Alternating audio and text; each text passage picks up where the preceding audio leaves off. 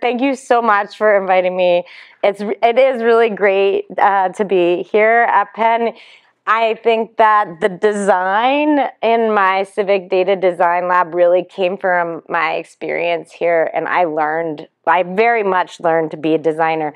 As you say, I had been a geographer, and then kind of got really interested in landscape architecture. And then went on to do planning, and I think I actually mash up all of those things. So Penn was a really important component of that history. So I'm excited to be here. Although when I look at this building, I do think of many, many sleepless hours in Meyerson Hall, which I'm sure you all can relate to.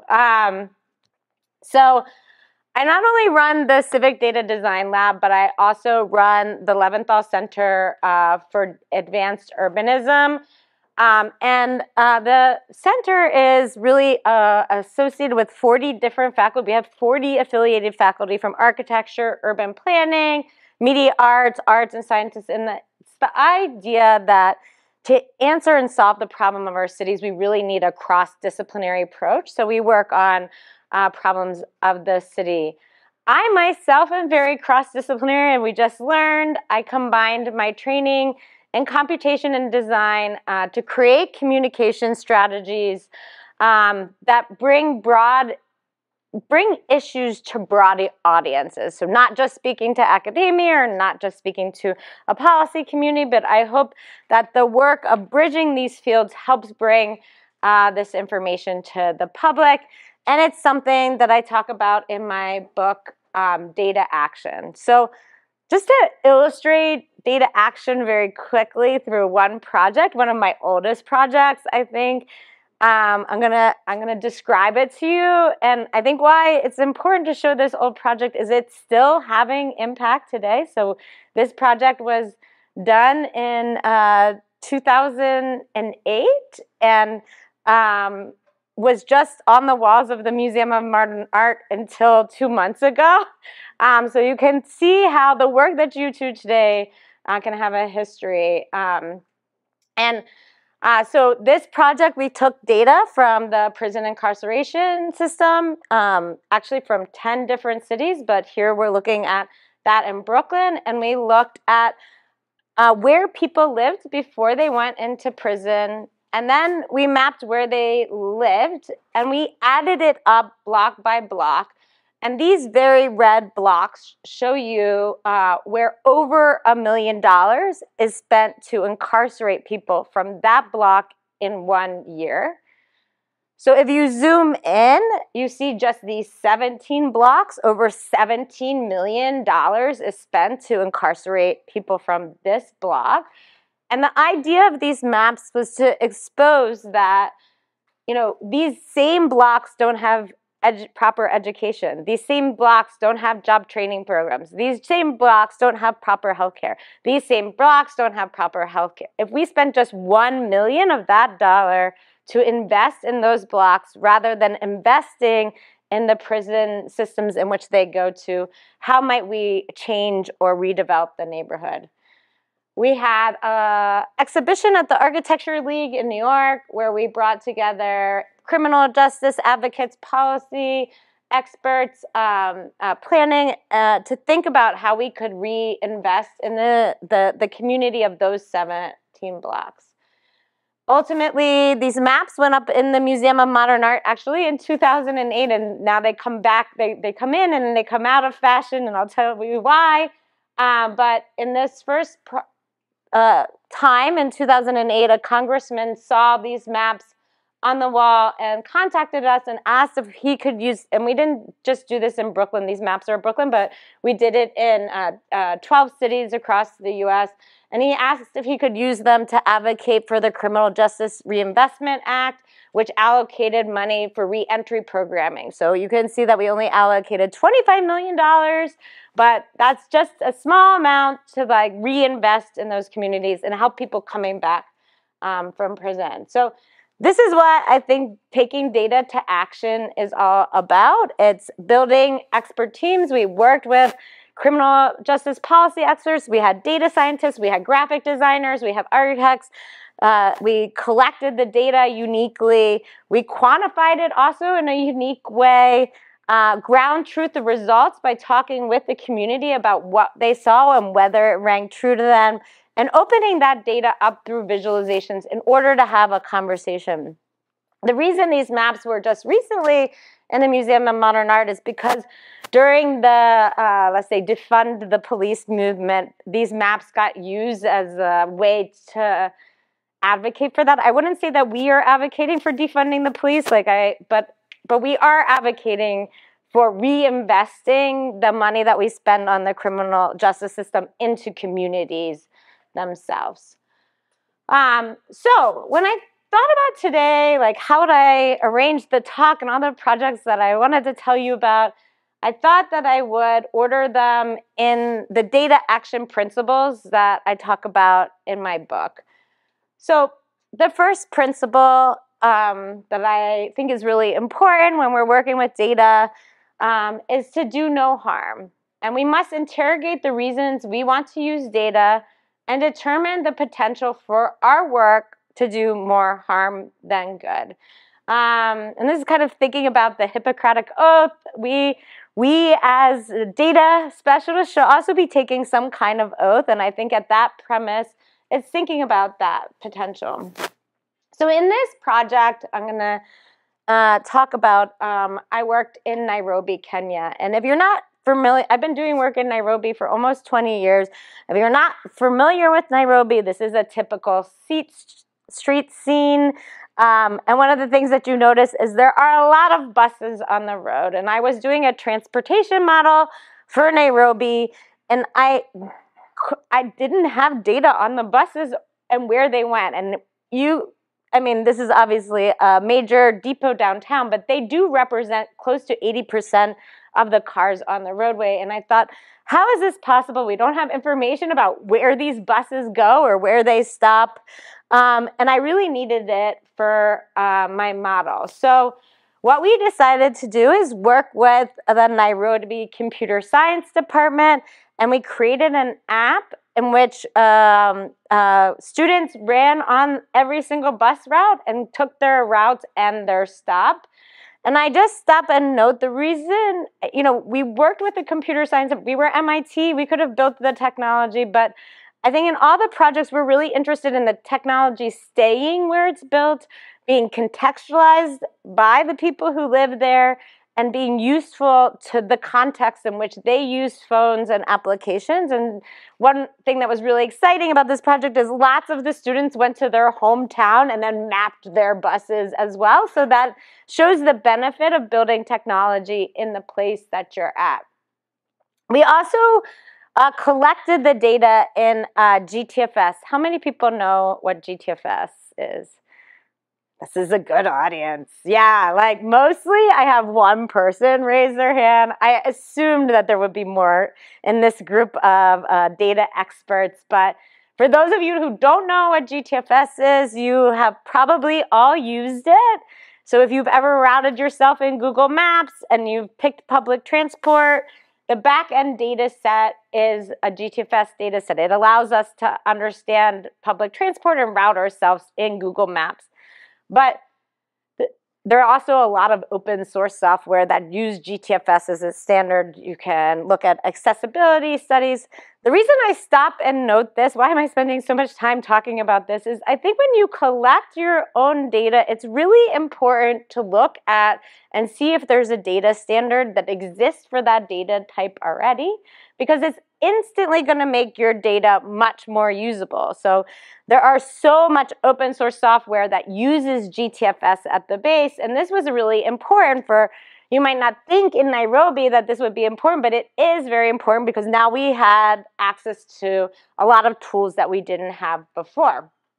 Therefore, we had a hackathon with the local technology community in Nairobi to teach them about GTFS and some of the open source software. And from that, there are 5 apps that were developed. This is one that's like a routing app that a local tech community created using that open source software. It was the first informal transit system that got put into Google Maps for that same reason. Now there are many. We helped to break that barrier. So if you imagine most cities in the world have these kind of systems. And here you can see the data coming in. GTFS is simple text file of latitude and longitude information. But as you can see, as we're collecting the data, you can see all of these overlapping routes. And I mean, this just looks like the city streets of Nairobi. And we really wanted not just a way to create a data set for my model, but I was shocked that the average person in Nairobi didn't have access to information about their subway. So we decided to start thinking about a way that we could visualize this data. And so we started to kind of create a structure much like you might see here in Philly of the subway or New York or London.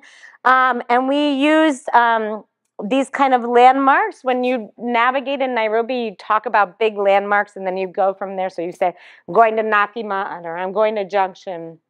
And then we ultimately developed this map, and then we asked both the bus drivers and the owners of the buses to help us edit this map, so you can see them working with us here to make sure that the context made sense. One of the things that they're doing right here is actually looking at the upper areas of Nairobi, and they're wondering why there's not matatus. There's lots of social political reasons for that, but they are instantly using this map as a planning tool. They hadn't had the ability to see this together in this kind of way. We not only edited it with bus drivers and owners, we showed it to the government, and we had user studies with people who ride the buses as well to kind of help us edit and create something that was contextual. Ultimately, we were really excited that the newspaper, we put it in inserts so you could actually get an insert of the map. And ultimately, the city of Nairobi made it the official map of the city. So, semi-formal transit provides mobility around the world. It's not just in Nairobi. And in fact, the majority of the world's cities depend on these systems. And our project help spur projects and inspire project all the way from Amman to Managua. And now we have a resource center that helps people map their city. And we've worked with these different cities. And what I would say is that we are not interested in doing the mapping ourselves, but rather providing people the resources to do the work. So what our resource center, we have a headquarters in Addis and the headquarters in Mexico City. What they do is provide the resources, training, and a lot of times what happens is so we just did a project in Dominican Republic, and we had a smaller city in Mexico go to the Dominican Republic and train them, so that it's more south-south learning or kind of more regional learning and people teaching each other rather than us being involved. And I think that's also really important for sustainability of data building projects. Sharing data is also one of my principles, as you saw earlier, and sharing data is essential for communicating the need for policy change and generating a debate essential for that work. And I obviously share data, we shared that GTFS data set. Oh, let me just step back. I forgot the do no harm. Why did I mention that Nairobi project in doing no harm? And the reason is because a lot of cities have come to us and asked us to map their informal transit system. And then we talk to the local tech community, and we find by making that map, we are making that system vulnerable for government crackdown, retribution, or possible removal of that system overall. And we have recommended that they do not make those map in that case. So while, of course, we would want a public transport map, it's not always good to do something like that because it might do more harm than good. So that's why that one fits in that principle. And it's important to think about if your data were to expose somebody, if it might do more harm than good.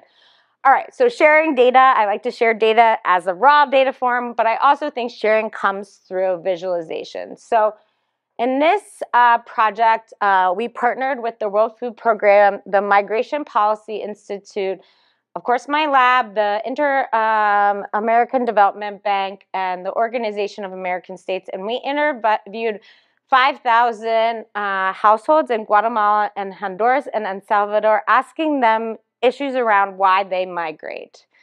The data sample was taken from regions in these countries where people are experiencing high levels of migration. So we looked at like where migrants were being sent back to from the U.S.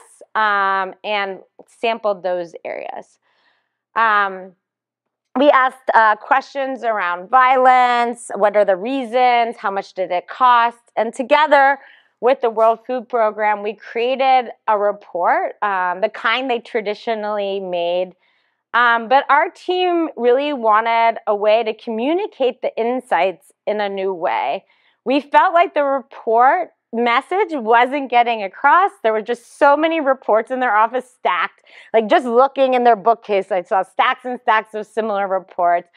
And so for November 2021 congressional hearing and release of the report, the World Food Program took a leap of faith and allowed us to produce a website to use at the hearing that would allow the congressional aides and congressmen to explore the data in their own way. So the website contextualized the work in the larger historic framework. So it should come as no surprise that the number of refugee and asylum seekers from the northern countries of Central America has soared in the past 5 years. And studies have shown food security, violence, climate variability are all factors for why people flee. One of the biggest insights of the report was the sheer financial burden which migrants take on. And like, can you believe that we found that in 1 year, migrants from Central America spent $2.2 billion to migrate to the US, which is like an incredible amount of money. Yet the U.S. benefits from these migrants entering our agricultural labor force. Close to 73% of U.S. agricultural labor force are migrants. At the same time, the U.S. Department of Homeland Security spent $2.9 billion to keep these same migrants out. So we're kind of, all this money is being wasted, like both by the migrants themselves and by the U.S. in kind of fighting this problem. And while migrants take on all the risks, only 57% actually make it to the U.S. So that's 40% of that 2.2 billion is lost. One of the things that we found in this study is that remittances provide basic needs for those in their home country. So when we hear about remittances, you often think it's going to an extra road or extra room in your house, but our finding found that it's just putting food on the table or providing shelter or basic clothing or needs. So it comes as no surprise overall that we've found financial insecurity motivates migrants. So even if climate change is a reason, it's the financial insecurity due to that. And then we created a tapestry of motivations, and each one of these squares represents a migrant and their motivation to migrate. And then we looked at that across income levels, food security. Ultimately, we made the recommendation to the Congress that they should create more temporary visas for Central American migrants. So,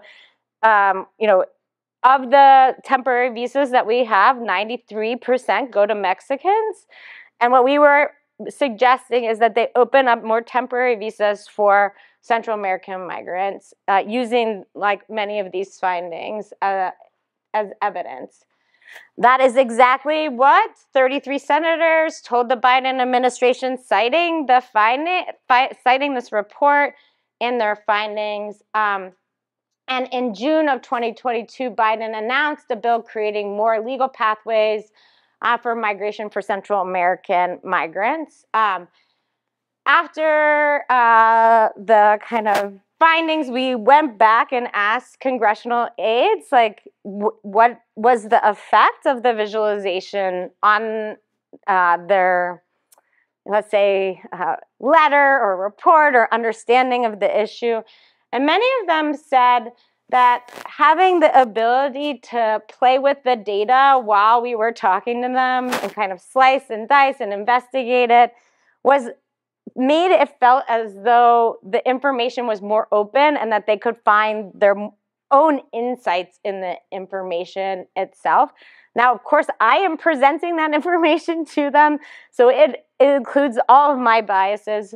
But I think this way of interacting with data creates a different kind of learning process that allows people to uptake that information in a different kind of way. And I'm sure you guys can all relate to that when you're looking at your GIS maps and you're kind of just like, this doesn't make sense. Why would this happen? This ability to play with data, I think, is a really important component to updating the insights that it has.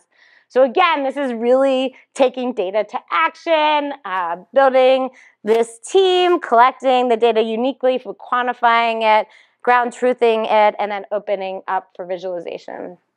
So I wanted to tell you about a fun part of this project, because one of the things that, after we had been able to present this data, we felt like the migrants weren't able to participate in our data analysis, right? We were using their data, but like they should be telling their story, not just us kind of presenting their story. So we thought about how could we do that? So taking the idea that this kind of tapestry of motivations, and in Central America, tapestries are very important to the culture, and taking the fact that they spent $2.2 billion, we decided to create a tapestry out of money. If you're not familiar, but when the Bolivarian dropped, they started to create and weave bags out of this worthless money. Here's another image of that. So we decided to create money from the report. And so here you can see some of the findings of this 210 billion US dollars, 73% of hired crop workers, right? And so this dollar represents the climate change motivation. You can see that we added kind of different facts and findings from that. Blue represents financial security, or represents economic reasons that a migrant might want to migrate. So here we see that 64% finance it from loan, and most of them use irregular channels or smugglers to migrate. We created a piece of money. This one is representing quality of life, and so like one of the facts that you can see here is that on average, a migrant only makes $290 a month, and migration is not a choice. They don't want to leave their country, but they're just not making the funds. Here you can see the Guatemalan bill shows that remittances make up 15% of the Guatemalan GDP, and 95% of remittances are received just to go to sustain life, as I mentioned earlier. And then finally, the purple bill represented security.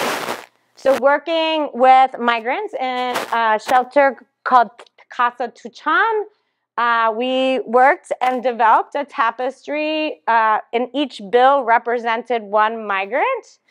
Here's a kind of zoom in of the tapestry. So what you can see is that obviously blue, or financial reasons, are the main motivations. And this tapestry was presented in the World Food Program headquarters in Rome. This is David Beasley, who was the head of this program, with the ambassador to Panama.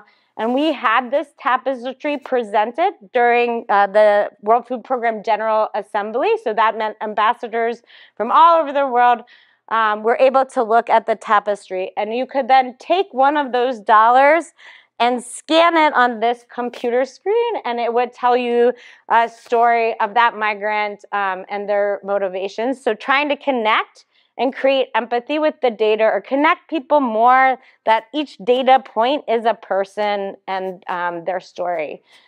So here is the opening where we had ambassadors, and I think one of the things that it shows is that transforming data into art also transforms the conversation that we can have, and really created like an opening for a discussion that might not have been there before. So the Venezuelan ambassador even like started to have a conversation with us. Usually they are very defensive about migration from Venezuela.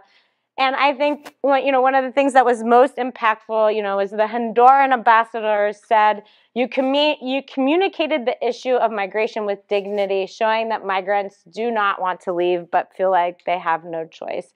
But what it really did is help the World Food Program garnered a lot of attention and resources from this meeting to bring the attention of this problem.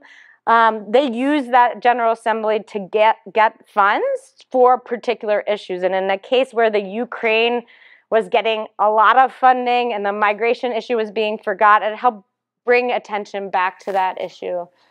Here's some other images from that. One of the things that we found in our study is that migrants along the Darien Gap come from 42 different countries. So like the border between Colombia and Panama, places as far away as Vietnam, Korea, West Africa. I don't have time to get into that part of the study, but I just thought it was really impactful to think about these people all coming through, really feeling it. And the tapestry and money was recently on exhibition in the Venice Biennale. It's actually there right now. In Venice as part of the art and architecture exhibit. So if you're in Venice, check it out.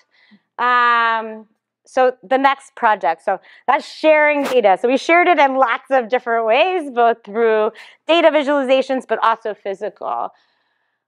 I think one thing that data can really do is change power dynamics, and building data helps change the power dynamics inherent in controlling and using data while having numerous side benefits such as teaching data literacy. So in this project, we're going to go back to Nairobi. I've done a lot of work in Nairobi. And in this project, I worked with the Facebook Data for Good team. And they shared data with me, which I can't show a lot of it. But just to give you an example of what a Facebook data set looks like, they aggregate it to a grid, but each one of these dots represents a person or somebody using or accessing at that moment in time. And they have all kinds of information like what are you downloading, how fast is your phone, they have lots of information on us, which we all know, all right? But I'm really interested is how we can take that data and use it for something good. So we took some of the information. What I really wanted to know was how good was internet access in Nairobi? Like how well could people access the internet? Now, most people use data on their phone to get internet.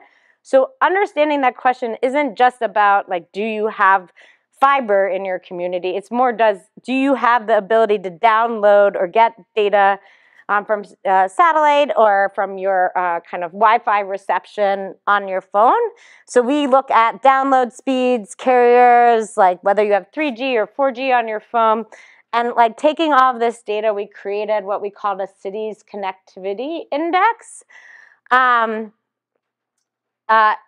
comes as no surprise that many of these red areas are in the lowest income communities in Nairobi. In this project, we also did ground truthing. We went out to each one of these areas, checked the internet speed, and kind of checked the accuracy of our model itself. Because this data existed not just in Nairobi, that we could replicate the model in other places like Kampala. And one thing I should just say is Facebook is the #1 used app in Kenya and in many African cities because they use the messaging app as a phone mostly. And this includes like WhatsApp as well, data, just so you know. Just to talk about bias in your data set for a second. So we were able to do this in Kampala, and then we were able to apply the model to Accra, Addis, Casablanca, Lagos, and we were really excited to be able to use this data to help think about improvement of this infrastructure. This happened, and Facebook didn't want to release this, and I got very upset at Facebook, and I thought, how can we counter that narrative and actually use this to do something good and provide internet in these communities? So what we did is partner up with Civic Design Initiative, which is an organization which works in Kibera, which is one of the lowest income communities in Nairobi. And the KDI focuses on co-designing community spaces, and they have 12 different public spaces that they have throughout Kibera, or this informal settlement. And what we did is partner with them to co-design a wireless network and data collection tool. So the idea is that if we could create a wireless network that also collected data that the community could sell back and use, it could help create a business for them. This grant came like right before COVID. Literally, we got it like maybe 3 months before COVID. So it was very, very timely. Like these communities really needed internet. So I think also what's great about that is we did most of the work over Zoom, and our partners in Nairobi were doing most of the work. So we held workshops about what is an internet hotspot, why would it be useful to have it, what is data, why would you want to collect it, what kind of data might you want. And then we asked community members, like in these training, and you can see like we're in COVID times during this, wearing a mask, to fill out an RFP about what they would do or what kind of data they would collect and why do they think having an internet at their public space would be useful. From that RFP, we selected 4 different sites to work with based on kind of their interest and their business plan. And then we worked with VUMA, which is like a community center. They're a younger group. They have lots of watching football maps. The football matches. We worked with ABC, which is a laundry and playground, Sun Center, which is a nonprofit group, and then a local school. We held trainings about what is a wireless network, how do you put that wireless information up. Here you can see those trainings, and then we created training materials that are actually on our website that anybody can use. And so the idea is that if you want to build your own community Wi-Fi network, you can download all of our information. I'm not going to go into the technical details of how we set up the system, but it comes from an educational Wi-Fi connection that we then produced an antenna to distribute throughout and create this mesh network. And this is just like what it looks like in one of the community centers. Ultimately, this is them installing it, again, all through Zoom. So the technology transfer is really, I think one of the great things is that they really had to build this network without having us there. Okay, so now let's get to the data part. So it took us a while to build the network. What kinds of data could the community collect? So one of the things that happens in Kibera is one of the most overstudied community. So many social services and social workers come in, ask questions about issues of why are they at certain income levels, what kinds of education level. Like you can't imagine how many surveys this group gets, and they never benefit from that data. Like, you know, the surveyor comes in, takes the survey, that goes into a UN, World Food Program report, all kinds of reports. So what we decided is in order to get access to the internet, you could take a survey or you could, you know, buy the internet. But then the surveys were things that these different researchers can pay the community groups to put on their system. So basically you're paying, I guess, any one of us who might do research in Nairobi. So it's mostly academics and other kinds of like World Bank. And then the other data that they wanted is air quality data, because air quality in Kibera is really bad. and it's because of coal burning, so lack of infrastructure. So they wanted a way to create evidence for that for the government. So each Wi-Fi hotspot had an air quality sensor. It has an air quality. They're still up. So like, just to give you an example, what happens, you come in to the Wi-Fi network to use it, and you ask whether you want to pay or whether you want to take a survey. And so the cost, 20 shillings is like 20 cents, like for a half an hour, and then you can ask. So the first survey we had was about this road that was getting constructed through Cabrera and was affecting a lot of community members. So we put a survey on to say, were you affected? How were you affected? Did you get any funding from the government or any ways to remove that? And we were able to then use that to get resources for those community members through that first survey. And then we literally added Nairobi to the map. You can see that in Africa, there's not enough data. And so kind of adding it to this global network.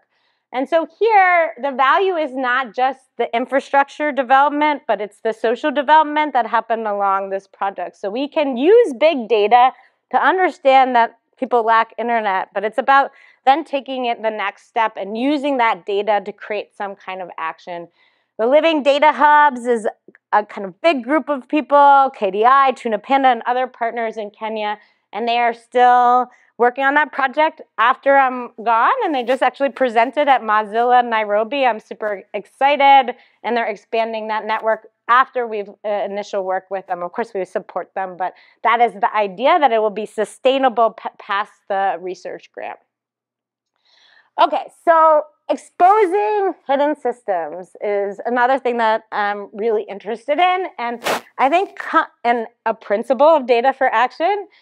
So coming up ways to uniquely acquire, quantify, and model data exposes messages previously hidden from the public eye.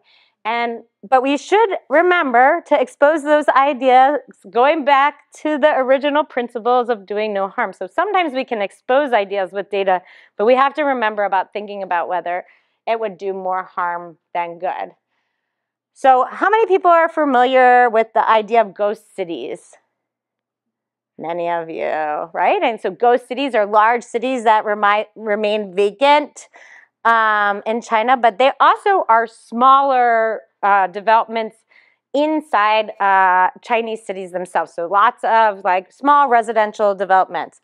And finding data about where these vacant developments are is really hard, and also very controversial because it would expose the risk in the Chinese real estate market. So we wanted a way to find these ghost cities and understand the extent of them. And so we created a model that says a thriving community needs amenities. We need restaurants, we need grocery stores, we need like a place to get our hair cut, right? Could we use a model that looks at access to amenities as a way of identifying whether there is a ghost or these smaller development, not the whole, we know where Ordos is, not those, but, and so we scraped data from Danping, which is the Chinese version of Yelp, to get our amenity data. And then we scraped data of residential locations from AMAP and Baidu. And then we created 300 meter by 300 meter cell covering those residential locations. Then we measured from the center of that cell the closest amenity. And one of the things that we did when we did these distance measurements was to understand whether an amenity had a review or not. So if it had 0 reviews, we said probably people are not going to that amenity, or it's not kind of popular. We then made an amenity score based on Hansen's gravitational model that measures urban accessibility. And we use this model because it takes into account that if you live further from a city center, you're going to drive further to an amenity, right? So the distance, I'll drive 20 minutes if I'm living in a suburb.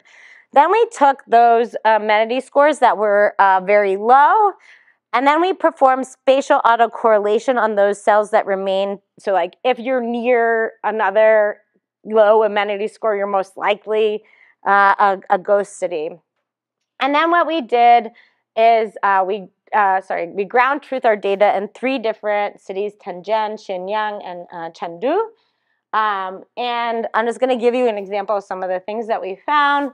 We found places like this. This was built like 5 to 7 years from the time that we did the work. You can see here this development lies largely vacant. And the Chinese government would say the value of the production and the economics to produce this was more valuable than whether it got sold or not. And in some cases, these developments are completely sold, but it's a form of investment. So before the Chinese had a stock market, the only way you invested your funds were through these things. And some Chinese residents had 4 or 5 homes, or the average. We found things like this. This is an older housing block that's being ready for redevelopment. So not necessarily the ghost city in the way that you typically think of them. And then we found other whole cities like this one that were lying vacant, and there's lots of reasons for that. Like largely the jobs never came. So they never created a job base, and therefore people didn't want to move there. So one of the principles that I talk about is ground truthing. And in each one of these projects like ground truth, I didn't focus on the ground truthing. Maybe you guys can ask me any questions about how. But I think ground truthing is really essential. We must validate the work we do by literally observing the phenomenon on the ground, or asking those that are in the data or affected by it whether what we have interpreted rings true to them. So in this project, we actually, after we did the ghost cities, we created a website. And each cell, when you click on it, we're trying to make the Hansen's gravitational model more accessible to the average person. So what you're seeing in each cell is why that particular cell has a high amenity. So this is not near a mall or a school or a KTV. It's trying to help you understand. Obviously, it's not an exact representation, but it can help the public understand how these ghost cities operated. And then we brought them to Chinese planners. So we asked and met with Chinese planners in each one of these cities. And I think what was really great about ground truthing in this way is, instead of saying like, oh, we have data that says that, we say, let's explore the data together. What do you think about this issue? And this planner told us, vacant developments are really controversial to the local politics, that local planners aren't involved in that decision making at all, but so she claims, like that the decisions are coming from higher up, and that local planners know that placing these developments in these areas are not going to work without kind of creating the amenities that are needed for those communities. This real estate agent, when we talked to him, was really candid, and he said the burst of the real estate bubble will create irreversible impacts on residents who buy houses with mortgages. And I think one thing that was really interesting is, by having this kind of working with him with the data, he started to tell us this story about how the bank and the government are the same thing, right? So if they loan them money, the government bank, and they can't pay that back, the government often opens up another piece of land, gives them a loan for that piece of land so that they can pay off the previous piece of land. And now we're seeing the effects of that in the Chinese real estate market. As you hear a lot of these Chinese real estate development companies folding, this is many of the reasons why. And then we talked to academics who talked about this addressing oversupply is looming ahead. So ground truthing isn't just about literally, we also did a project where we had the students go out to each building and check, like do a sample. We did like a random sampling of buildings. We went to them, so that kind of traditional ground truthing. But ground truthing can also be literally asking people, and I think having like visualizations and be able to communicate in that way is really important. And then we made an exhibit of the project here, showing it to the public at large. So this Exhibit allowed you to click on the map, and then you would see like our ground truthing documentation on the screen above. So trying to bring this not just to the planners or policy experts, but to the broader public to have a conversation about what's happening. Okay, so building teams to create narratives around data for action is essential, I think, also. And you can see that in all of the projects that I've worked on so far, right? We had really strong teams. So, you know, we had people who are criminal justice policy advocates. We had people who are looking at migration issues. You have Pishin. Now let's look at zoning. Our team here in zoning. And I don't know if anybody who has ever worked in zoning issues, but this is often the text you have. And here we wanted to think about how we can translate this very obscure data set into something that people could visualize and use. So here our data set is actually the 4,000 pages of New York City zoning text. And we basically created a way to understand that zoning by combining that zoning with, we digitized each parcel and what their zoning was. We combined that with a GIS parcel map, and then we created a 3D massing. How many people are familiar with zoning in New York City? Few people. If you're not familiar with it, every lot has a different zoning, which is based on a measurement of like how far you are from a street. What is the building across from you? What is the sky exposure plane? How far are you from a park? How far are you from a school? These are all things that you have to measure, and typically you ask an architect to do that measurement along with a land use attorney. So if you want to buy a property, you hire an architect and a land use attorney to interpret those zoning rules for you. So we created, through this data set, an app that allows you to calculate your zoning in place. So here you can see I clicked and I actually aggregated those 3 lots together. This is what I'm allowed to build as of right. And then you can start to play around, because as of right, you can have lots of different bonuses. You can start to add those. You might have different floor to height ratios, and you can begin to add that. You can actually then export this data into a 3D. You can like turn on and off the buildings around it, and then you can have a document that allows you to create a pro forma. So if you're a real estate developer in the room, like the pro forma is your base to understand your return on the investment. But once we did this, we realized that we actually had all of the available FAR in New York City. So we created a search tool that allows you to identify underdeveloped areas in the city. So if you're looking for zoning and maybe something in like 200 to 500 range, you can find all the parcels that have that. Then you can look at particular neighborhood, Chelsea. Maybe you want to make sure it allows for a grocery store, and then you can find the lots that allow for that. And then you can explore that lot. Here you can see it on the screen. And then you can see in this dotted line, this is what you can build as of right in that spot. But you might need to get bonuses or other kinds of things to build that as of right. So the tool allows you to say, what would you do if you made it all commercial? What would you do if you made it commercial, residential? What kind of mix? You could change the floor heights, and then allow you to add relevant bonuses. So here, there could be an affordable housing bonus. So it allows you to identify how much of that bonus you could acquire and add into your lot itself. We also had air rights data from 48th Street and down, so we knew whether or not like adjacent properties had air rights, and you can buy air rights from in New York City. You can, if you didn't completely build out your house, you can purchase air rights from the adjacent property. This is a crazy scenario.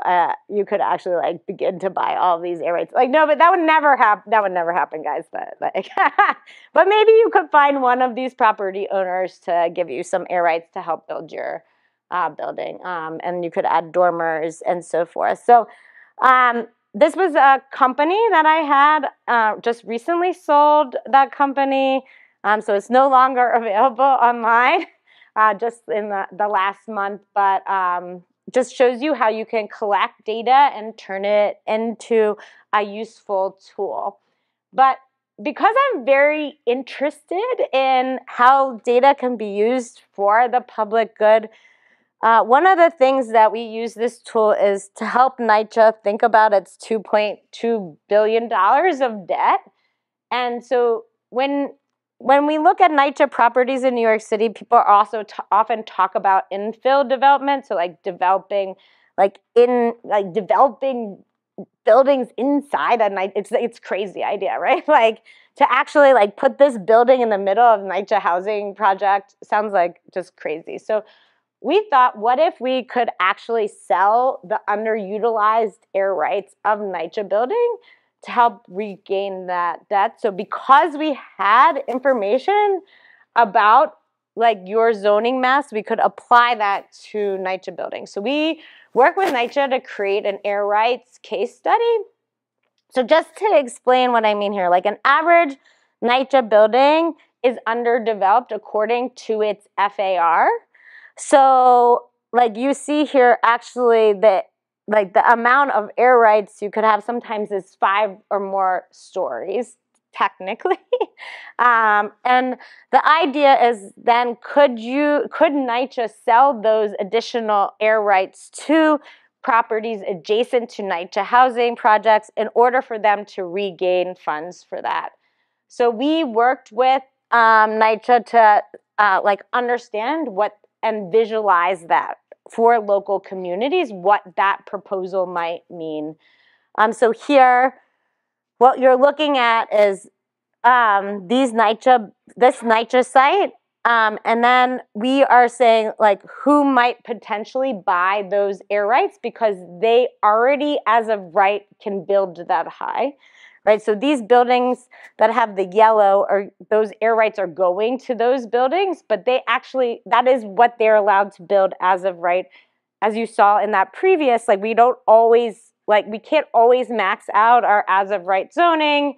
And then these are all the properties that are, let's say, 40% built to their as of right. So we're saying you might potentially buy those air rights if you would like redevelop that property. You would want to be like 40 to 30% below the developer right to have an incentive to like actually want to buy these air rights. So we began to like calculate how much NYCHA, but then like technically, like according to policy, this is like all that they really could sell the air rights to. So we started to talk about how they could distribute those air rights throughout, and kind of created these various visualizations. All right, the last project, because I'm going over time, is a project that I just released a month ago, and so maybe I'll just not talk about it too much because there hasn't had as much impact yet, but I'll just show it to you. So this is a project that I worked on with the World Food Program again, the International Food Policy Research Institute, the International Organization of Migration, and the Mixed Migration Council. So the effect of that other migrant study, now I've been getting involved in a lot of migration studies. And similar to that previous project, they really wanted to understand migration from West Africa and to those people who end up in Libya. So we did interviews of people in Libya, where they came from, how they got there, how much it cost. And again, we created a report and findings from that. But we wanted to create a way to visualize this data in a way that would create more empathy for people interacting with it. So here what you see is the dots are showing all of the locations in which our migrants came from. Then we created a migration pathway. Then we highlighted one migration path just to understand the risk along that path. So here what you're seeing is that one pathway. And then what we did is create a narrative of what it's like to go along that path. So here you're hearing the stories of migrants. As in West Africa, as soon as a migrant, many of the migrants are middle class or upper middle class. As soon as they make the passage of migration, they instantly become susceptible to smugglers and they really become instantly vulnerable. So what we're trying to show are these different vulnerabilities in this risk layer. So each one of these layers is like its own study in and of itself. I could probably spend a whole hour talking about this, but we'll just kind of cap it off here. But we had reported violence data along these routes that came from the Mixed Migration Council. They did interviews. We had data on conflict events. We had data on smugglers. What you saw is that you can go through each one of those data sets and then see what's actually happening at that location. So trying to contextualize that risk along with creating these narratives. One of the things that this transect of data does at the bottom is allows you to actually explore the different weights. But right, so these are all the locations that were in our interviews. And then we created this routing map. So we figured out where they were routed to. And then we created this one transect that we highlighted that's based on reported violence, conflict events, food security, reliance on smugglers, remoteness, and heat exposure. Each one of these maps that we created had a lot of data behind it. These are just some of the scenes. I'm going to go through that very quickly. But ultimately, we created that risk transect by creating these risk maps. And then we combined those risk mapping into this one transect, which then you can explore the risk at each part of the route. The World Food Program used this risk data to help send food and aid to the most riskiest locations. So it's not just that this data is being used to understand and show empathy for the route, but they use it as a way to understand where the needs of the migrants were the highest. And then we then took that data set and transformed it. And the idea of going across this way is to stop the narrative of south to north, but to rather like to think of it as a pathway of migrants going through. And one of the things is that many migrants that leave the route don't realize that ECOWAS, so many West African countries have open visa programs, so you're allowed to travel between them. But smugglers tell them that that is not the case and bribe them, so they become instantly vulnerable in this way through lack of information. And those are some of the narratives that go through this story. And I'll just stop because I could talk about this for quite a while. But here you can see the risk data and that we have a weighting scheme, and you can actually change that weighting scheme here if you're exploring with the data, because it's really hard to know what do you think is like the component that exhibits the most amount of risk. And this was like a debate that we had between our group. Like, no, it's the smuggler risk. That's the most problematic. No, it's like when you're in the Sahara Desert, that's the most problematic. But like, no, it's because you're in the Sahara Desert and a smuggler leaves you there for dead. Like, anyways, it gets very complicated. So you're allowed to, and people who are interfacing with it can find their own insights with the data. And I think I will stop here.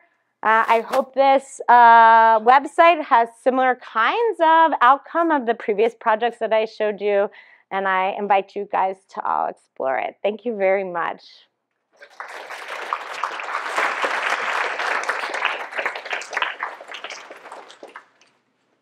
All right, I will, we do need to feed our guests, but we will take a couple questions before we Great presentation, Sarah. Every time I go to a presentation of yours, I learn so much, not only about what you've done, but about what's possible. Thank you so much for coming here. want to come back to your first guideline of do no harm, which is a little similar to Google's original do no evil. That's true. That's true. And I wonder, you're obviously a person of incredible integrity, but so here's a question a bit out of left field. Do you think we need more protections in our data infrastructure systems or privacy so that people who aren't as benevolent and as well-intended as you couldn't use some of the same data that you use here for, let's say, evil purposes? You brought that up in the Nairobi case, and I'm just wondering from a policy perspective, how vulnerable are we? Yeah, I'm going to answer that in two parts. One, I would say, well, this goes without saying, is that, technology runs more rapidly than we can create regulations for it. So I think at a premise, and I forgot this principle, which is the seventh one, is that we need to create our own ethical standards, because a lot of times we're working in territory that hasn't been navigated in terms of the regulation space as of yet. That's not to say I don't think we should regulate or think about regulation, so that's why it's a two-part answer. And I think that, absolutely we need to create more regulations around the way that we use data. And each data set has a different principle in which we should think about that or contextualize that regulation within. But I think the problem that exists right now is that we're in a situation where for the government, regulation isn't really great for them. They're actually benefiting from this unregulated data set, whether they can buy the cell phone data and track us. So there's no incentive for the government to regulate. And so we're asking Google and Facebook to self-regulate, which is just crazy. And so I really believe we need to develop more intermediaries that are working between the government and the big tech companies in order to think about structures and regulations. And I think academia is one good place for that, right? We actually navigate those two fields, and it's up to us to actually push this area. I think it's really important for us and an important research area. I also think, though, nonprofits and data intermediaries, but there needs to be support and funding for those kinds of data intermediaries. And when I'm talking about data intermediaries, what I'm thinking here is, I might be a nonprofit, I get the data from Facebook or Google, I make sure that the privacy is retained in that data set. Now, there's also a question of how private is something, but right, do we add differential privacy or other kinds of privacy? But I think that having that data intermediary or having that somebody in between the government and the NGOs is something we really need to think more about. Yeah. I guess this is sort of related, because in looking at your principles for action, you might just think that they're sort of directives for people who are engaged in data practices, but they would be grounded in more basic moral or normative principles, things like do no harm, or things like changing oppressive power structures, with a side constraint of doing no harm. But it seems like there would have to be, you would need to meet more ethical principles than simply do no harm, because that's not action value. And so I assume that you have those values, and so then that runs up against the reply here, where it's oh, well, we need to go create these things. It's people already have these antecedent normative or moral commitments that aren't being made explicit. Yeah. And that itself could be part of a transparency condition, you might think. Yeah, absolutely. Yeah, so I teach a data ethics class, and there are a lot of ethics or codes or code of conduct standards that are created. I do a lot of work in the humanitarian community. I would say there's at least 20 different code of conduct standards, and I encourage you guys all to look at those code of conducts. It's not just do no harm, but actually go dig into what your community that you're working in says is kind of an ethical framework.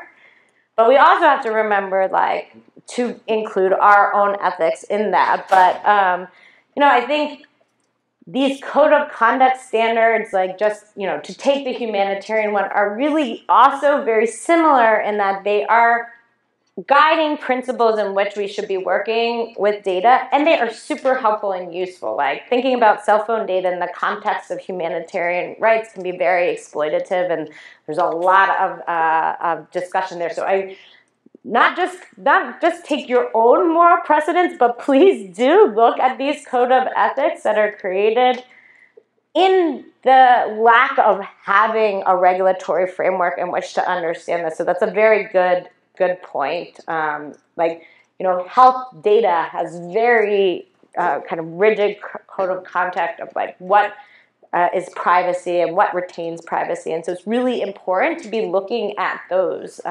So thanks for bringing that up. Take one more. Thank you so much for sharing all research projects. I'm a postdoc researcher in this building, and I'm very interested about the diversity in your projects. So it's kind of like different location, different topics, and different research methods. So my question is, like, how did you come up with the idea for the project, and how did you evaluate this project before you started? Yeah, so they come in all kinds of shape and form, like any research project. I think the Nairobi work comes from like a deep-rooted care of the city and kind of investigation of that, and kind of, like the Matatu's project, like that money for the development of that data should have come out of the transport project, but I actually had to write a grant because they would not, so it came from so some come from me writing the grant saying like, geez, this data should exist. Sometimes they come from a call for grant. So the China Go Cities came from a call for research about how can we create socially responsible real estate. Like how can we create socially responsible real estate in China? I thought like, geez, that's like an oxymoron. like how do we create socially responsible real estate? And I thought like, what? Some of the biggest issues like is exposing some of the problems in the current real estate conditions might help us to create a more socially responsible real estate. So it came more from an interest in a call for a grant, and that the migration projects and all of them came from, I have always been interested in migration as a climate migration, and migration is a very big issue that we face right now. I mean, it's one of the biggest human problems since the beginning of time, like the movement of people through, but also very critical now as we think of climate change. And I actually was introduced to a colleague at the World Food Program who was also interested, and then we started to think about what we could do together. And so it came through that kind of connection. So that was that first Central American project. Yeah, so different ways, yeah. But a general interest in using data to help people on the margins of society. I mean, the China case, I don't think that the risk is to all of us. The Chinese real estate market is tied into the global marketplace, right? So the Chinese real estate market going down has an effect on all of us, not just China, right? And I think that's something that I was interested in that. And actually that Evergrande story came out, and the kind of these kinds of things that we were finding in that did expose some of that. All right, I'm going to have to cut it off here. So thank you very much. Thanks. That's awesome. And